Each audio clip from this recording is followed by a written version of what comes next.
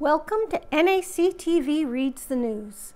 My name is Cathy McGrath, and I'm one of the many volunteers that help create programming for our station.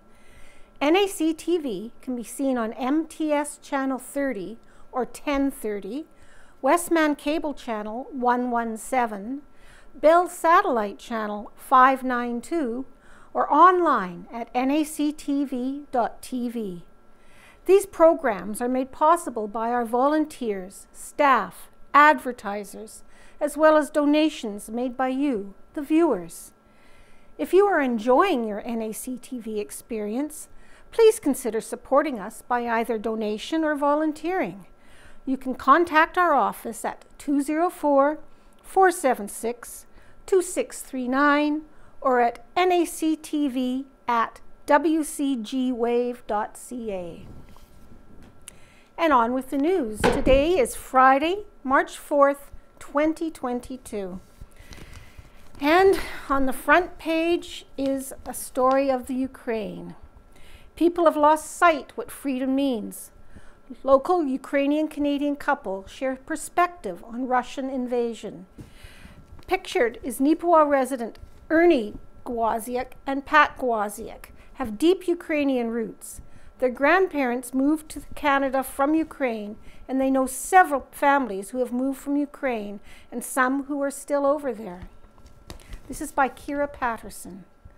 While the whole world seems to be on the edge of their seats watching what unfolds in the Ukraine since Russia launched an invasion last week, there are many Ukrainian Manitobas who have a vested interest in what the outcome will be. Pat Gwoziak and her husband Ernie have deep Ukrainian roots. Their grandparents immigrated to Canada in the early 1900s from Ukraine, but they have also many friends who moved to Manitoba from Ukraine and know a few still living over there. It's scary, Gwoziak said of the Ukrainian crisis. It's been an ongoing thing, she added. We visited there in 2012 and we just felt the internal unrest at the time, and that's 10 years ago. She also noted that she's recently been in contact with many of her Ukrainian expat friends to let them know she's thinking of them. She also had some updates from friends who still have family in Ukraine. Real stories from people on the ground. I talked to a mom yesterday. She lives in Morden now, and we visited her daughter and son-in-law when we were there, and they live in Kyiv, she shared. And she, the mom, was telling them a month ago to leave, and they said, well, no, because they have teaching jobs and whatever. And then, 3 days ago, their daughter phoned the mom in the middle of the night here and said they were leaving.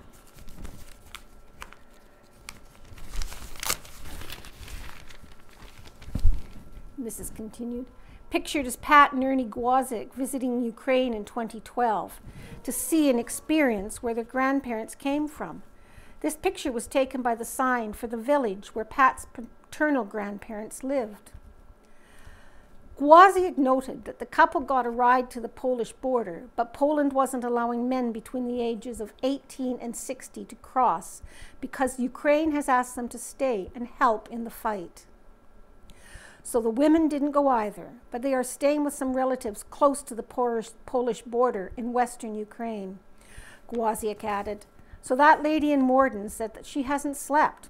She said that they are currently farther away from the invasion, but she's not sure how long it'll be before the Russian offensive closes in. And right as we speak, there's a couple right here from Neepawa that went to attend the funeral of his mum a couple of weeks ago, and now they are underground in Kyiv. Gwoziak shared. Everything is changing by the hour. So I heard from them, maybe Friday, and they said at that point they were safe, but they were underground. She added that they can't get a flight out of Kyiv because air traffic is grounded, and it's a long drive to get to the border, so she's not sure how soon they'll be able to get back home to Neepawa. Ukrainians are not the only ones affected. Gwoziak expressed that she feels for all the people involved in this crisis, not just those in the Ukraine. The saddest part is, besides all the Ukrainian suffering, the Russian people are suffering too. She shared, I feel for the Russian common people because they are going to live with a stigma. She noted that even today she hears of people from German descent having to live with this stigma carried over from the Second World War, and she's afraid Russian people may face similar hostility after this invasion. I hope that when this is over, that we don't bristle when we see somebody that's of Russian descent, she stated. I hope that people understand that it's not the everyday Russian that's after this war, it's those that are in abuse of power. Canadians need to be reminded of what freedom is. Another sentiment that the Ukraine situation brought up in Gwoziuk was her frustration with the Canadians who have been claiming their freedoms are being taken away by the governments here. People have lost sight of what freedom means, she stated. There were people saying, we need freedom, or we want freedom, and freedom for our children. Well, let's take a look at Ukraine, she expressed. My hope is that people have woken up to the fact, to realize what freedom is, because I think we don't have a clue here. We're just so entitled, and we're so me, that we have no idea of what it is, she added. It just makes me sad that we don't think we have freedom. How to help? Gwoziuk shared that the Ukrainian people are in need of support. She has helped in any way she can, from sending messages of love, prayers, and support to those she knows affected by the crisis, to sending money to help buy much-needed supplies for the refugees. They need milk for babies. They need. There's millions of them leaving the country, Gwoziuk expressed. She stated that she's transferred a donation to someone she knows who's collecting money to send to Ukraine. She added that there are lots of other fundraisers, but people should be careful to make sure it's legitimate before donating. The Ukrainian-Canadian Congress is one credible organization, Gwoziuk cited, that has been collecting donations through the Ukraine Humanitarian Appeal. People can visit ucc.ca to donate there. The Canadian Red Cross has also started a Ukraine Humanitarian Crisis Appeal. The Canadian government pledged to match donations up to $10 million, and that amount has already been reached, but the Red Cross is still accepting donations. To donate or find more information on their fundraise, visit donate.redcross.ca.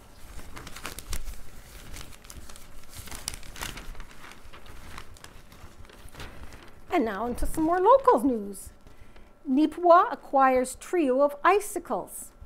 Partners with Yellowhead Centre to create a new winter activity option. This is by Owen Devereaux. 3 icicles were recently acquired by the town of Neepawa from Spark Rental Inc. of Winnipeg, and they are pictured here. Neepawa has an exciting new way for everyone to make the most of winter. On Thursday, February 24th, representatives with the town, as well as the Yellowhead Centre, unveiled 3 recently received ice cycles. These bicycles have been modified for use on ice by replacing the front wheel with a pair of closely aligned ice skate blades.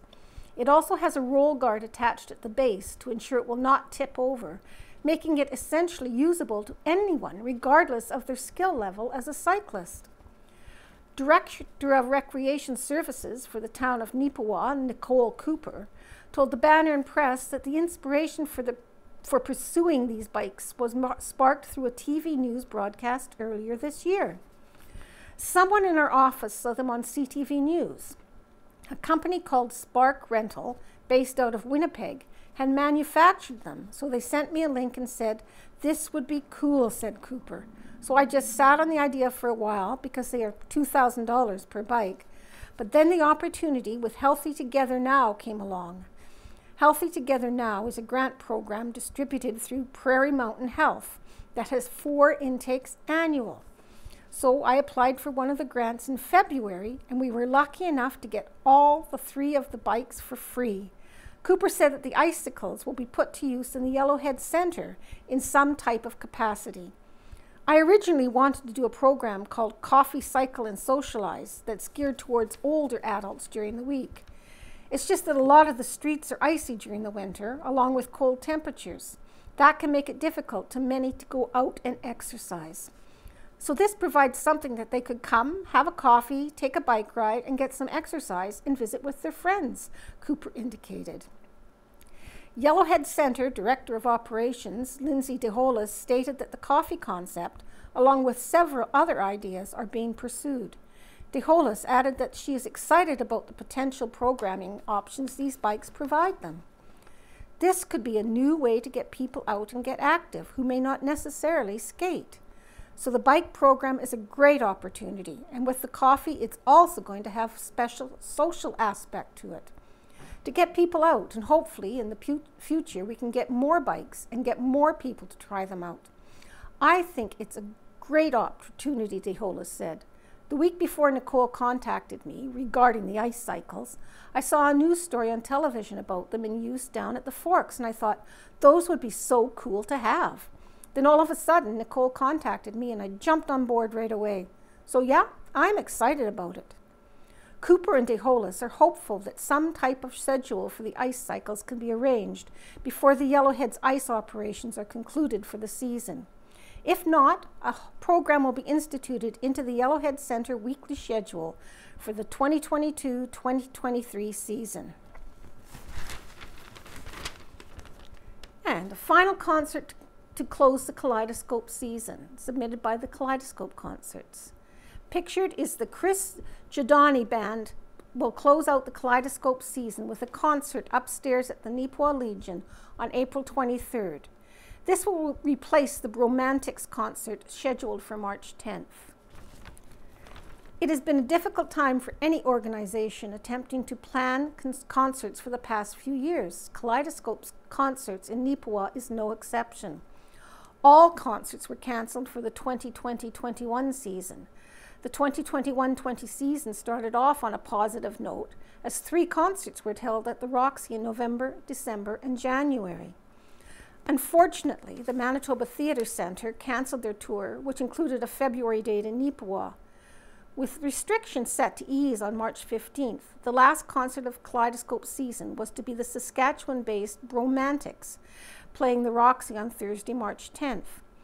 The Kaleidoscope Board decided to postpone that date to late April, but unfortunately the timeline did not work for the Bromantics. Instead, Kaleidoscope is pleased to present a Brandon-based band, the Chris Giordani Band, upstairs at the Legion on Saturday, April 23rd at 7:30 p.m. Kaleidoscope board member Ron Nordstrom noted that it has been difficult planning for any kind of entertainment for the past 2 years. With health restrictions in place, our audiences this year have had to show proof of vaccination and wear a mask for the duration of our concerts. We have had a dramatic decrease in attendance, which was most notable at our last concert on January 11th, said Nordstrom. We are so pleased we have local sponsors who understand the importance of the arts and entertainment for the well-being of the community. Sponsors are so important to Kaleidoscope as they help keep ticket prices affordable. We would like to thank all our sponsors for this season. The specific sponsors for this final concert are Rob Smith & Son Backhoe and Trucking, Neepawa Gladstone Co-op, and Harris Pharmacy. Any individual or sponsor who has tickets from our canceled MTC play or canceled Bromantics concert can use these tickets to attend the April 23rd concert. And Home Buddies by Rita Friesen. You know it's been a true Manitoba winter when minus 14 degrees Celsius with no wind brings to mind strong thoughts of spring.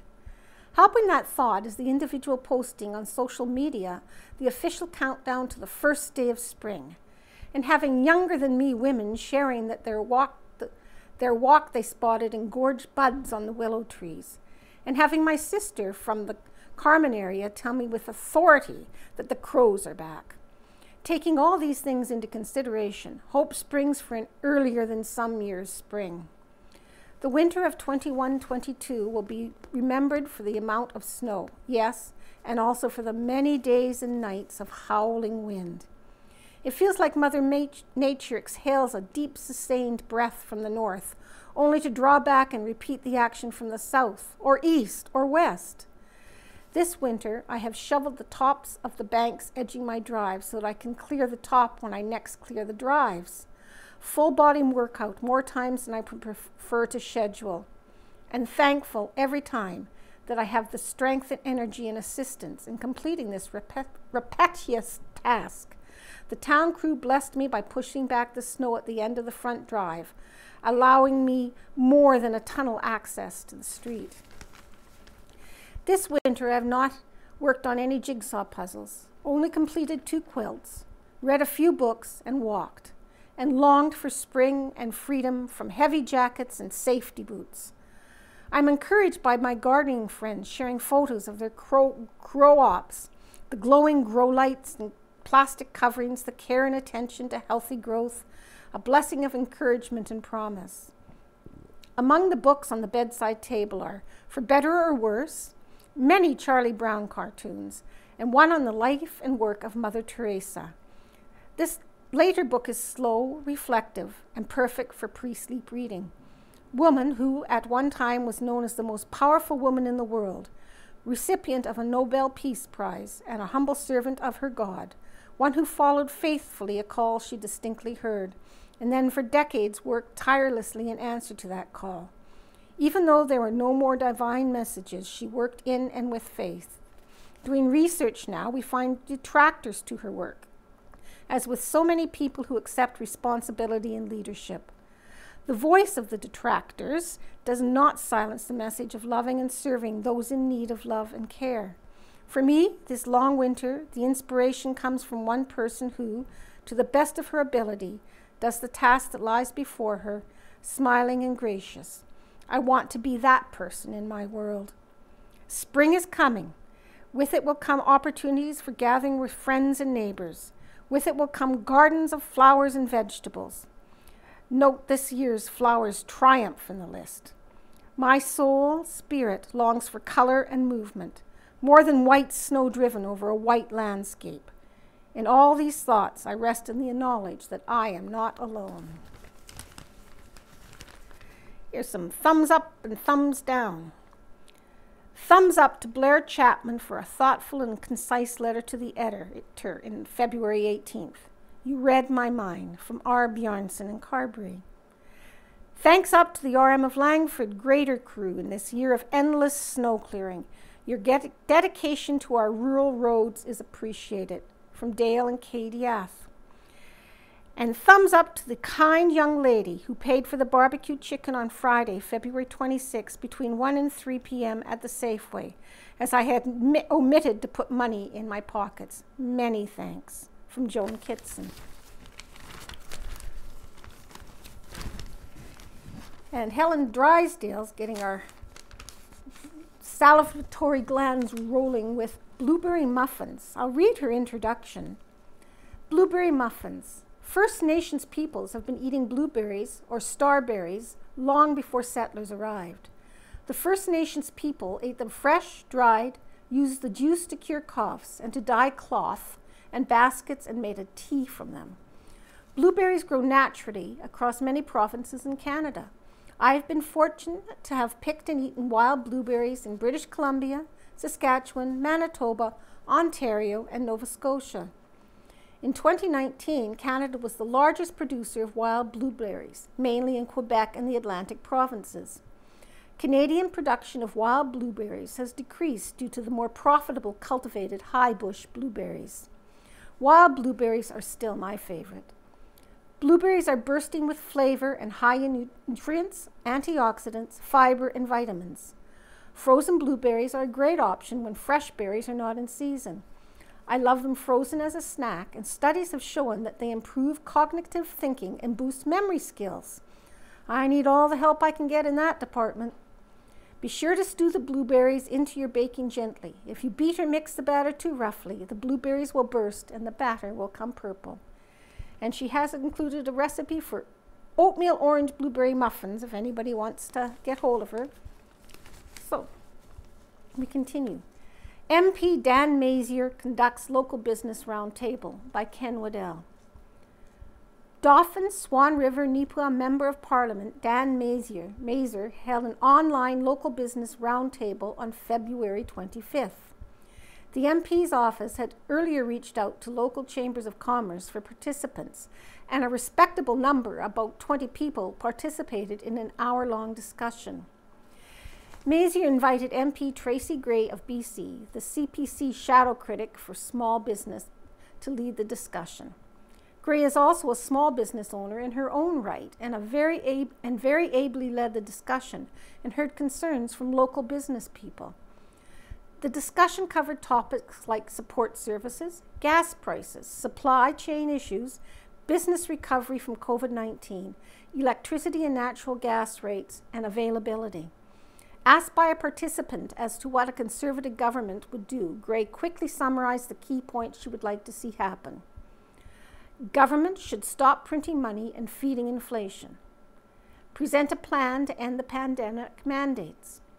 Get all sectors of the economy going and not have any pet projects. Sign a softwood lumber deal with the United States. Stop tax increases. Cut red tape and encourage interprovincial trade.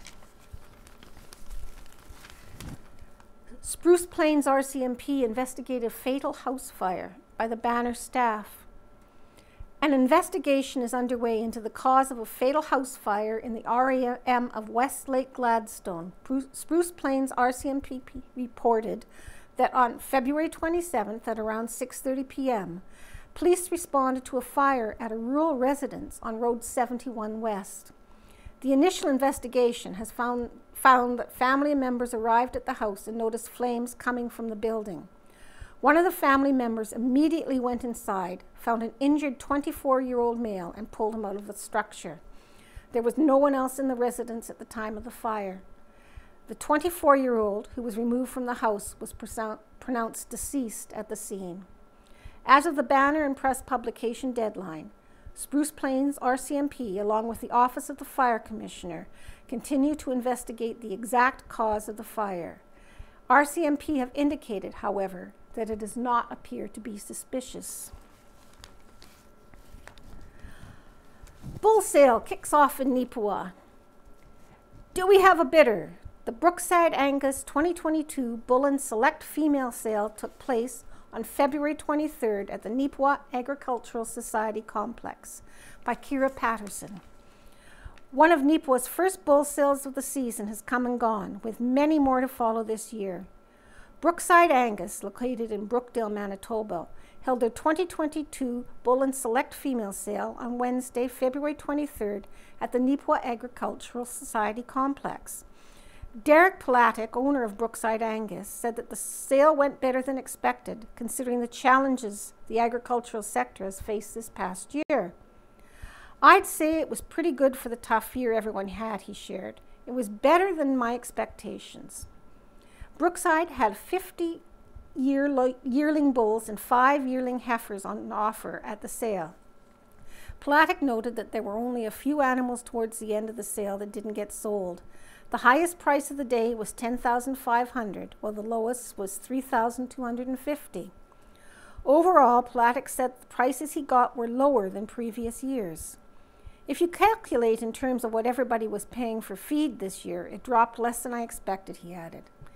He said that considering the drought causing a shortage of feed for farmers, plus the extremely cold temperatures adding to the challenges this winter, the turnout for the sale was fairly good. In terms of how many buyers came out to the auction, it was fairly similar in person numbers to what they had last year, which was just under 50. A pretty good online turnout added to the buyer pool. I'd say over a third of the bulls sold online, Polatic noted. He stated that while he brought his best group of bulls yet, Mother Nature had the final say in how the year went. I hope the weather smartens up and we can have a better year for all farmers, both grain and cattle. And here's Carberry 4-H Beef Club speech results. And pictured is the Carberry 4-H Beef Club concluded its speech event on February 8th by Madison Nicolishian. Carberry 4-H Beef held their speeches on February 28th, 2022. Congratulations to all the members for a job well done. Virtual presentation. Intermediate, first place Abby Jackson. Junior, first place Lucas Bilganski. Speeches. Intermediate first place, Taylor Unraw. Second place, Riley Unraw. Junior, first place Abby Snowden. Second place, Brooke Unraw. Cloverbud, first place Madison Nicolishan, second place Brianna Snowden, third place Brooklyn Holiday, fourth place Kale Unruh. Judges were Ron Christensen and Darlene McDonald. And here we have Looking Back. 1984, Boy Scouts celebrate 75th anniversary. And pictured is celebrating Boy Scouts Week in Canada by cutting the 17th anniversary cake in 1982, were, from left to right, Curtis Karuk, Colin Miller, and Bobby Birch. Along with them were about 100 parents, Cub Scouts, and Beavers at the annual Parents' Supper. And this is by Casper Warehan. 110 years old, March 1st, 1912. Senator Choquette's motion to abolish the Canadian Navy was defeated by a heavy vote. 100 years ago, William Jonathan Demanby, a pioneer barrister of Brandon, died this week. The 7th annual poultry exhibition of the Neepawa Poultry Association opened on February 28th and closing on March 2nd was a splendid one from point of exhibits. No better display of barnyard fowl having been shown in Neepawa on any previous occasion. Inspection of all imported bees has been asked for, and it is suggested that they be vaccinated and otherwise guarded against hives. Jack Yeats of Gwynn and Simpson Marble Works has gone to Portage, where he will take up duties in the main shop. His family will follow in a week or two. 90 years ago, a 10-year-old boy who escaped from a home in Winnipeg last week beat his way on freight trains as far as McGregor, and on Wednesday he attempted to hold up the bank there with a toy pistol. 80 years ago, congratulations to Mrs. Ager, who celebrated her 77th birthday Monday of this week. Private Galvin Burton, who is in training in Portage, was a weekend visitor at his home. 70 years ago, 13 rinks entered the one-day bonspiel held last Thursday at the curling rink. 2 local rinks won first and second prize. Skips were Ernie Wiley and Ronald Birch. Neepawa's first drive-in lunch bar and automobile service station will open for business Friday, March 7th. Located on the west side of Humberford Highway on the town's western extremity, the new business, known as Evans Motors, will be a mecca for motorists. 60 years ago, Neepawa dog owners are being given one more week in which to purchase licenses and obtain rabies inoculations for their pets before the town starts on a campaign to clear up strays. Notice has been given that beginning March 14th, any dog not wearing the current year's license and rabies tags will be impounded and subject to the penalties set out in the town's dog bylaw. 8 Manitoba localities, including 2 Arden, have been proclaimed as historic sites by the provincial government. Notice of this action being contained in the February 19th issue of the Manitoba Gazette. This action means that all unauthorized investigation and excavation on these sites is prohibited. The 2 sites at Arden are identified as the Linear Mound, about a mile south of the village, and Arden Campsite on the southern fringes of the village. Surveyed locations are the northeast quarters of sections 12 and 13, respectively, in Township 15 or Range 14. 50 years ago, Prime Minister Pierre Elliott Trudeau will visit Manitoba May 26 and tour eastern and western constituencies, it was announced Friday. At a meeting of the school board, May 2nd, it was decided to hire Reed, Jones and Christofferson, a firm of consulting engineers, to prepare a report on the physical soundness of Viscount School in Neepawa for the purpose of much-needed renovation. The next step will depend on the engineer's report. 40 years ago, work on Kinsman's Court is progressing on schedule, with cement now poured and framing beginning. Anyone watching the building will see rapid progress from now until finish sometime in the fall.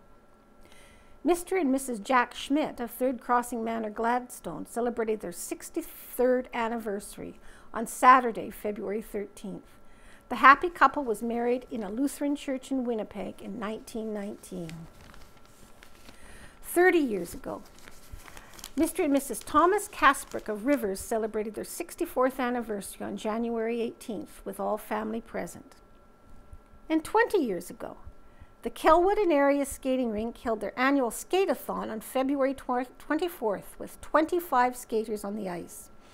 All those taking part received a participation medal, and special awards went to oldest skater, Allison Turner, youngest skater, Tyson Mallet, skater with the most pledges, Dalton Gilmore. After expenses, the skate-a-thon netted just over $1,600. Good job, kids. And here we have local faith community coming together for the Ukraine. And pictured is Neepawa's St. John the Baptist Ukrainian Catholic Church by Kira Patterson. The community is coming together to show support for Ukrainians, both close to home and in Europe. The Neepawa ministerial, representing most of the churches in Neepawa, is planning a prayer vigil at the Ukrainian Catholic Church in Neepawa at 11 a.m. on Tuesday, March 8th. Reverend Chad McCharles, chair of the ministerial, noted that all are welcome to attend the vigil. Reverend McCharles stated that because the Ukrainian Catholic Church in town is currently without a priest, the ministerial felt that they should take on the task. It will be a time of prayer, scripture reading, personal reflections, stated McCharles. He added that there will be quiet prayer and group prayers. They will also be lighting candles. I grew up in a Ukrainian community up in Shoal Lake, so it hit me hard personally, McCharles shared of his feelings on the Russian invasion of Ukraine. He noted that with the large contingent of people of Ukrainian heritage in the community here, he felt it was important to show support for them during the difficult time. St. John the Baptist Ukrainian Catholic Church is located at the corner of Mountain Avenue and Elizabeth Street in the north end of Neepawa. And here we have NAC Hope organized food drive for Neepawa Food Bank. And pictured is Michelle Young of NACI snapping a picture of the members of the Hope Group after they had collected 325 pounds of food on February 27th. By Owen Devereux. 325 more pounds of food is on the shelves of the local food bank today, thanks to the Neepawa Area Collegiate Hope, Helping Our World Pursue Equality group. The student group, in collaboration with the NACI Tigers, organized a food drive for the hockey team's final regular season home game on February 27th. All the non-perishables and other proceeds gathered were then donated to the Neepawa Community Ministries Center Salvation Army.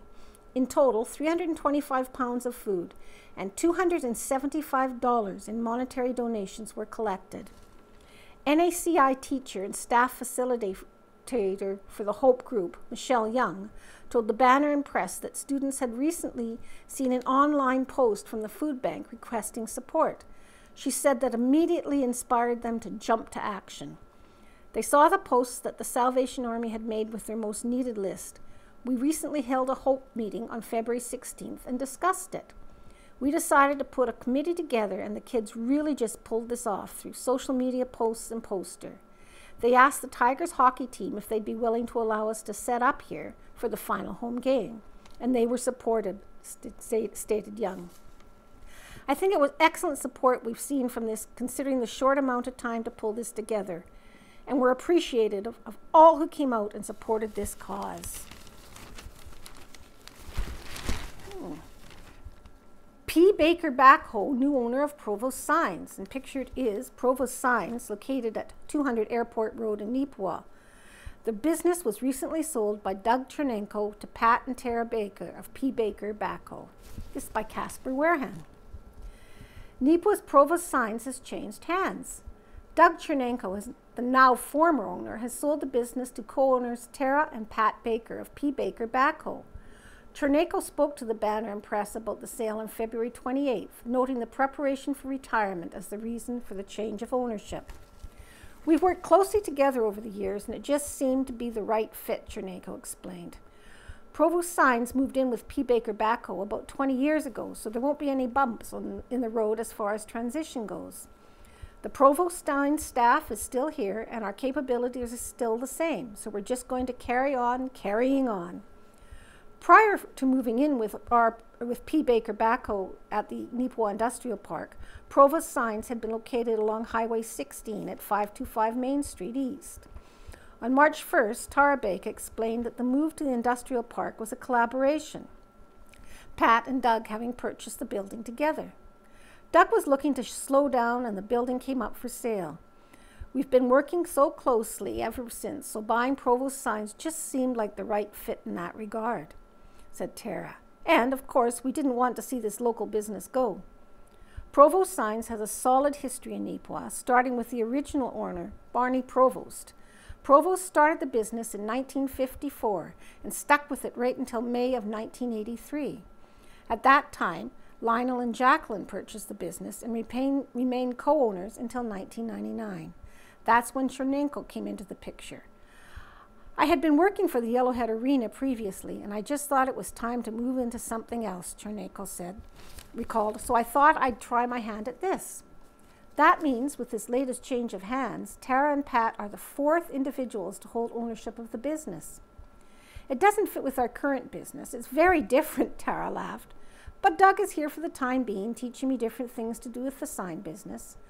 My plan is to basically be in the office to take care of the business and then potentially look for new prospects to work here in the future. With the purchase being so fresh, possible opportunities for the future are still being discussed. However, Tara encouraged everyone to take a look at the services Provost Signs offers, saying, "We can do anything and we're learning new things every day. We can make business signs, pylon, fascia, highway, personalized signs for fun, custom orders for all shapes, sizes, and colors, decals for your vehicles, equipment, boat, camper, or wall, for example, banners, magnets, stamps, custom logos, and the whole lot more." Neepawa Rotary Club supports Shelter Box Initiative by Owen Devereaux. The Rotary Club of Neepawa recently donated to a global program that provides emergency shelters to families in need. The local branch provided around $1,200 to Shelter Box to deliver emergency kits to countries facing disaster. Shelter Box is a program which was started in Great Britain in 2000 to provide emergency shelter to families who have lost their homes, either due to disaster or conflict. The package of materials are sent in a box about the size of a small storage bin and include a tent, several household items, and cooking supplies. According to the Shelter Box website, they reached the milestone of supporting 2 million people in 2021. In 2020, the program helped over 200,000 people in 11 different countries. Neepawa Rotary Club member Wayne Jacobson said that locally they have previously contributed to the Shelter Box program. Rotary partners with Shelter Box as one of its fundraising arms, stated Jacobson. Neepawa has been involved for a number of years, so we do donate these funds every year. And I really think it speaks to seeing beyond your own community and seeing that you can make a difference in the world. And this does not make a difference, and this does make a difference in people's lives. Jacobson stated that each Rotary Club can request that their donation be for a specific certain location. For Neepawa, it requested the Philippines, which dealt with severe typhoons in 2021. He said the bond shared between Neepawa and its local Filipinos community made the move very significant. We were able to sponsor one kit, which is one family, who will now have home safety and security at a time of uncertainty. And when you have all other Rotary clubs stepping up to support one or more of these shelter boxes, then it becomes significant, noted Jacobson. Anyone interested in learning more or donating to Shelter Box can go online to shelterboxcanada.org or speak to a local Rotary Club member. Beautiful Plains Museum enters the World Wide Web by Kira Patterson. And pictured above is the homepage of the Beautiful Plains Museum brand new website, which went live recently. The website features a digital gallery, event listing, and more. The Beautiful Plains Museum in Neepawa now has an online presence. Their brand new website recently went live online, as well as a new Facebook page. It's quite exciting just to be online, expressed museum board member Helen Drysdale. She noted that they'd been planning to get themselves on the web since last summer, with their efforts to acquire a new computer. Brenda Krischuk from the Beautiful Plains Community Foundation talked to me about an Arts and Cultural Sustainability Fund grant, Drysdale explained. She noted that Krischuk helped them along with the application process for the grant, which allowed the museum to purchase the computer. A great opportunity. One of the museum's new board members, Winona Babbitt, was able to help make the website a reality. Babbitt noted that she used her downtime during the pandemic to take some courses and spend time learning how to create websites and get more of an online presence. Originally, she got into it to put her parents' 2 businesses online, but she realized she could also use the new skill to give back to the community. Once I was on board and we started talking about a new website, it was such a great opportunity because we have no connection to the community right now, Babbitt shared. Why don't I use what I've learned and give back to the community? Because that's what it's all about. Babbitt started working on the new website at Christmas time, and it was ready to launch in mid-February. Their Facebook page went live in late January. The new website will allow the museum to share more up-to-date information. We can communicate with the public, we can share things and have discussions. We want to do some videos, and there's so much more we'd like to add, but we're trying to keep it simple at this point, Babbitt explained. They will be able to post coming events and their hours of operation, feature certain artifacts, even accept donations online. Currently, they have 6 museum artifacts featured on the website. Babbitt noted that they have plans to rotate through the items in the museum and feature different ones each month. On the Facebook page, they've posted several photos from their files of the prairie life in the years past.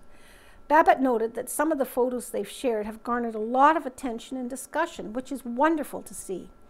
It's going to be an experiment to see where it goes, she said. Drysdale stated that they have lots of plans for more content to go on both the website and the Facebook page. They'd love to get some seniors to make presentations or do demonstrations with older items that they would have used when they were younger. In addition to having features like that online, they'd also like to have in-person events with those types of presentations. Always happy to get volunteers.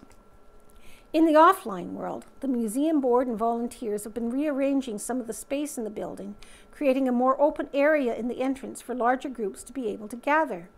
They're also working on smaller projects. Drysdale noted that there are a lot of quick projects that volunteers could get involved in if they didn't like to donate some time. In addition to looking for handy volunteers for projects, they're also looking for people willing to make presentations about some of the artifacts in the museum. And, of course, they're always happy to accept more board members. Drysdale noted that board members can be involved as much or as little as they feel they are able. Babbitt added, "We're happy with any participation." People can find the website at thebeautifulplainsmuseum.ca, and the Facebook page is called Beautiful Plains Museum. For more information, people can reach out via the museum's brand new email address, beautifulplainsmuseum@gmail.com. And here is a beautiful spread of the Neepawa Titans 2021-2022 team roster. It includes players from all over Canada, and also the coaches are featured on it. It's nice to see the community welcoming these young men and helping feed their passion for their hockey, and I think it's a great idea.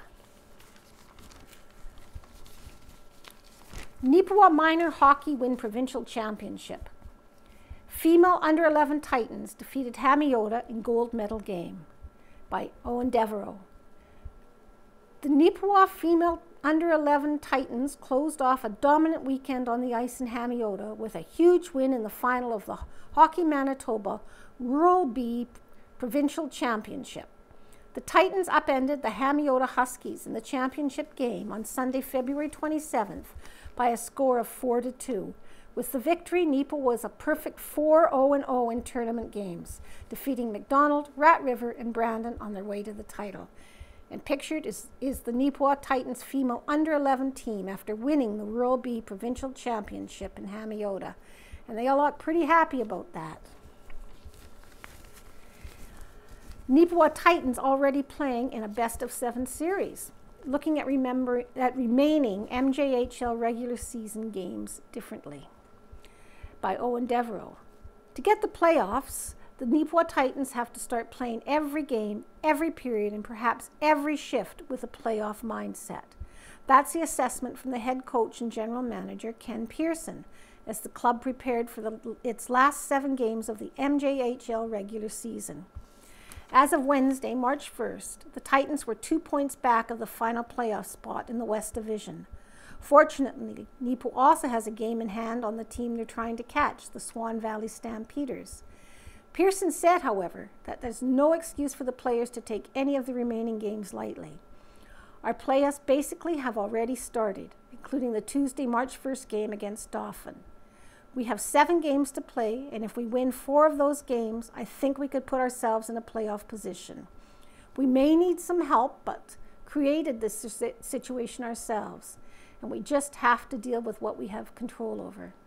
The challenge became a little more difficult for Neepawa after they lost a pair of games over the weekend in OCN against the Blizzard. Pearson said they just have to put those results behind them, along with anything else happening in other games these last 2 weeks of the season, and focus on what's next for Neepawa. We can't control what's happening elsewhere on the schedule. We can just control our games. Obviously, we have to put the work in and execute, and we'll have success. Neepawa's remaining schedule includes games against the Dauphin Kings on March 4th and 5th. After that, the Titans will face Waiwasi-Kappa Wolverines in a 4-game series, with Neepawa's last regular season home game scheduled for Friday, March 11th. Gladstone Cartwright set to advance to the THHL East Division Final, by Owen Devereaux.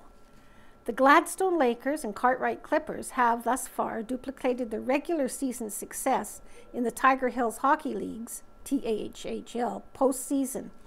As of the Banner and Press publication deadline on Wednesday, March 2nd, both teams held 2-0 leads in their respective Eastern Division semifinal season. The Lakers held an advantage over the division's 6th seed, the Wawanesa Jets.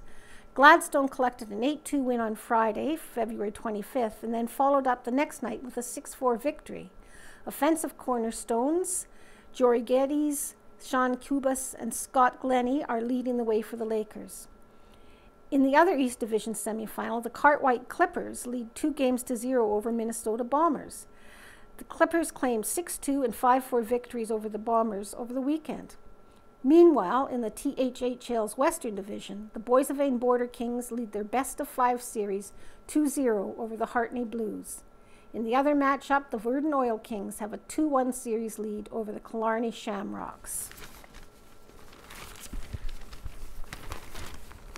NACI Tigers win final home game of WHSHL regular season, by Owen Devereaux, and pictured as the NAC Tigers closed out their regular season home schedule on Sunday, February 27th, against the REMP Renegades. The Tigers won the game 3-2.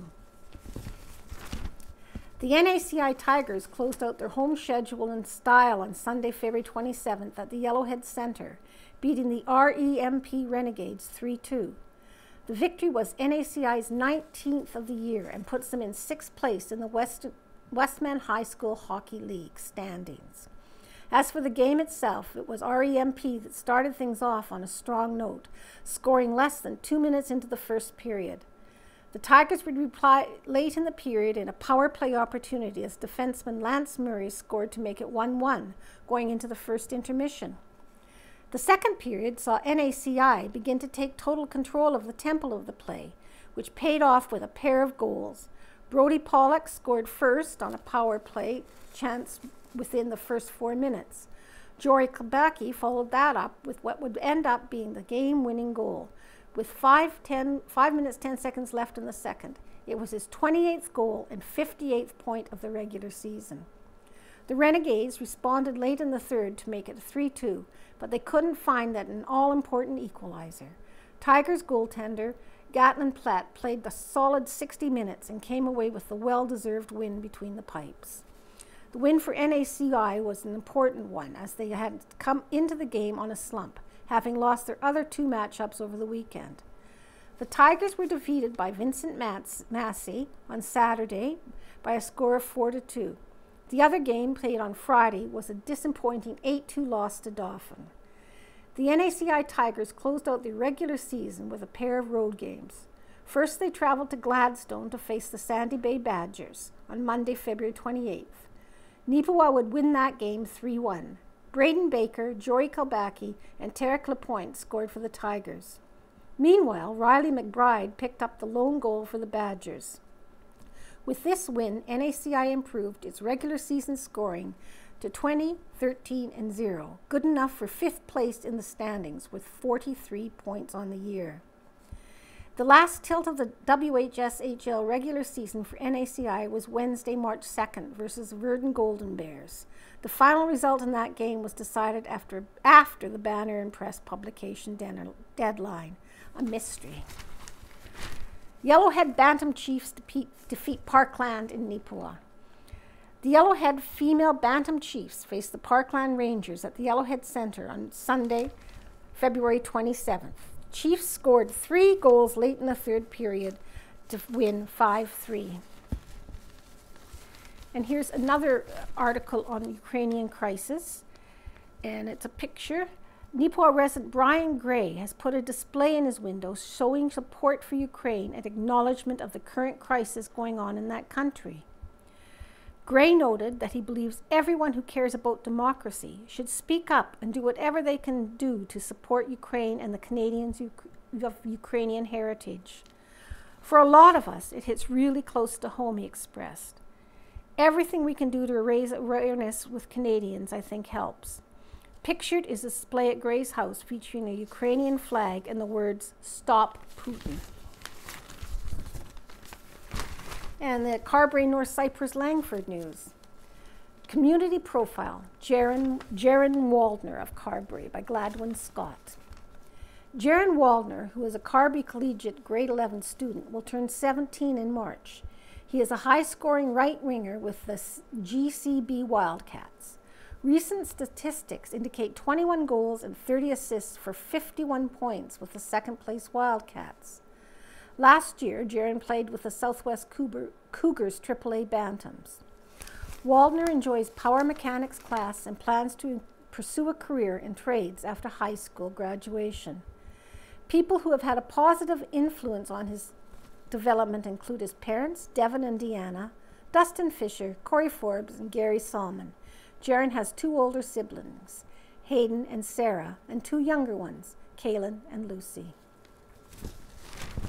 Here and there, Mott and Creer compete in 5-pin bowling provincials, and pictures are Gloria Mott and Ivan Creer of Carberry heading to the 5-pin bowling provincials on February 26 by Gladwin Scott. Gloria Mott and Ivan Creer of Carberry have qualified for the 5-pin bowling provincials in Carman Saturday, February 26. Carman hosted the Westman 5-pin bowling qualifier February 18th with 4 teams selected based on above averages. In Carman, they will bowl 8 games and attend the banquet.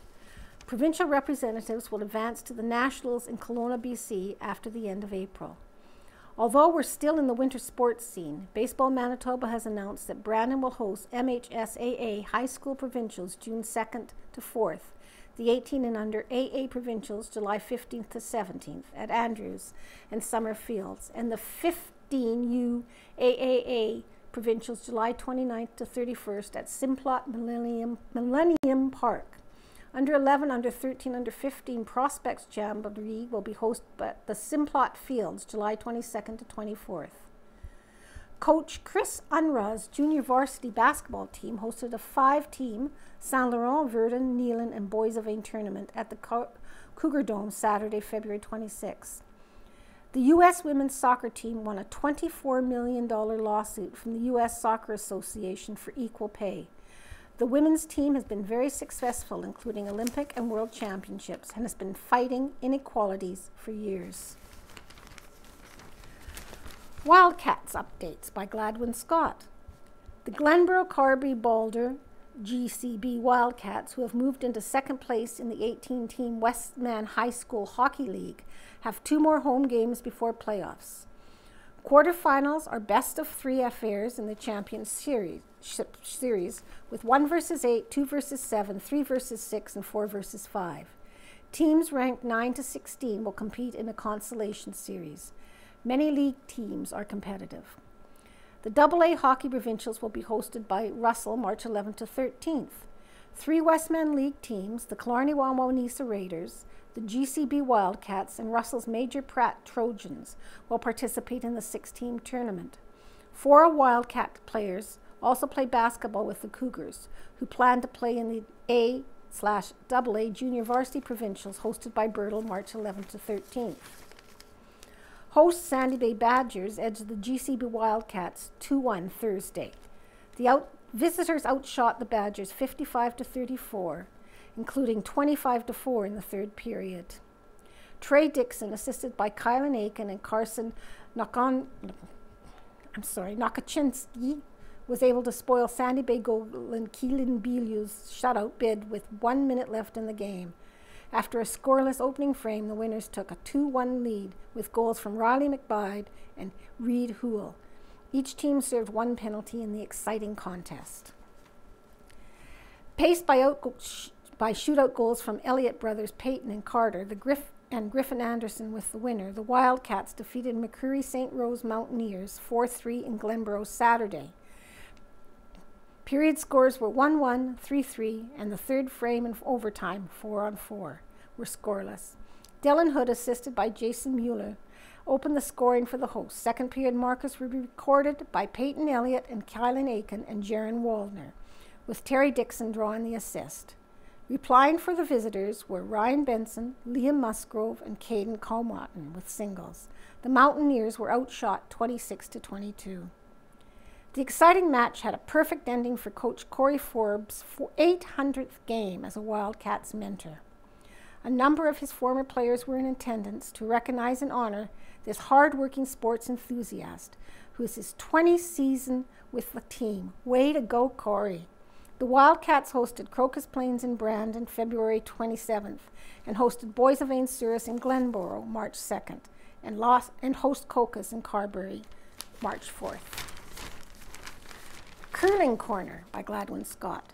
Pictured is Mike McEwen's Team Manitoba. Pictured from left, Colin Hodgson, Derek Samogolski, Coach Rob Meekin, Reed Carruthers, and Mike McEwen. Team Manitoba, consisting of skip Mike McEwen, third Reed Carruthers, second Derek Samogolski, and lead Colin Hodgson, will participate in the 2022 Brier in Lethbridge, March 4th to 13th. Competition will be keen, with Brad Gushu, Olympic bronze medalist, as wildcard 1, Brendan Botcher, Canadian champion Kevin Toohey, 4-time Brier winner, and wildcards Matt Dunstan and Jason Gunlickson among the 18 competitors. Formed in 2018, the McEwen Rink as a group has a combined 20 provincial men's titles and were able to edge 21-year-old Ryan Weeb 10-9 in the semifinal and defeat 26-year-old Colton Lott of Winnipeg Beach 8-3 in 8 ins in the final to claim the Manitoba crown. Lott has been added to the McEwen Rink as their 5th curler for the Brier. The Manitoba Scotties Tournament of Hearts held in Carberry was successful in many ways. A profit of $74,583 was realized. Money has been donated to date includes Grads 2022 $200, Winnipeg Foundation $400, Carberry Child Care Co-op $1,984, Christmas Cheer $2,855, Cancer Care $300, Junior Curling $1,000, Carberry Skating Club $450, Carberry Food Cupboard $1,000. The executive has discussed recipients for further donations. Final decisions will be announced in the near future.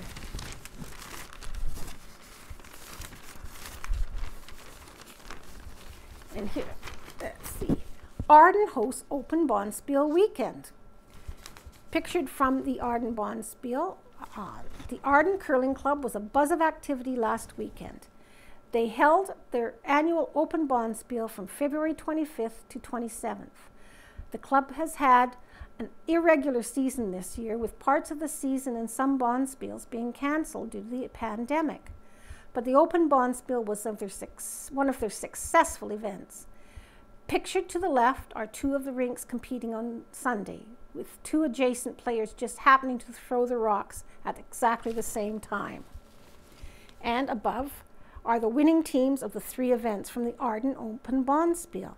Left, the winners for the first event were skip Kevin Paramore, Darla Hankey, Harvey Hankey, and Pat Paramore. Middle, winners of the second event were skip Darcy Eng, Grant Babcock, Sinova Asselstein, and Joel Asselstein. Right, the winners of the third event were skip Michelle Babcock, Craig Johnson, Shannon Plett, and Mandy Johnson.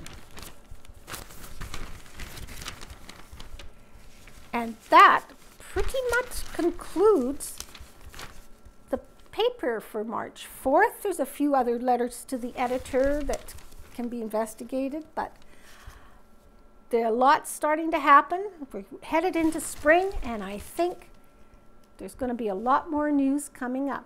Hope you have a really good weekend.